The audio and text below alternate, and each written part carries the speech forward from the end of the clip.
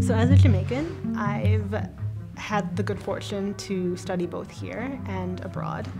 And in both places, I've met a lot of really incredible and inspiring friends.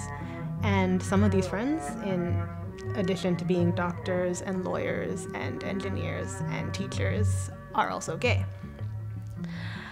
It makes me sad that in modern-day Jamaica, wonderful people like these are treated with hostility and with anger just because of something that I think is as harmless and as personal as the gender of the person that they choose to love.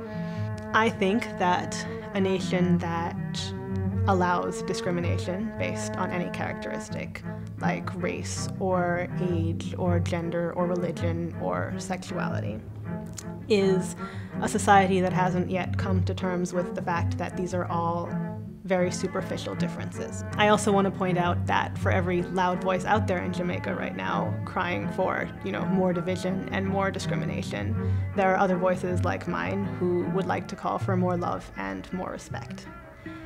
I do think that it will take a great deal of patience and a great deal of courage, but I think that eventually we can reach a Jamaica that recognizes that we are all fundamentally Jamaicans and we are all deserving of the same level of respect and love and tolerance. And I came to say this message today because I'm Asrah Mohammed, I'm a Jamaican, and I am an ally of the LGBT community.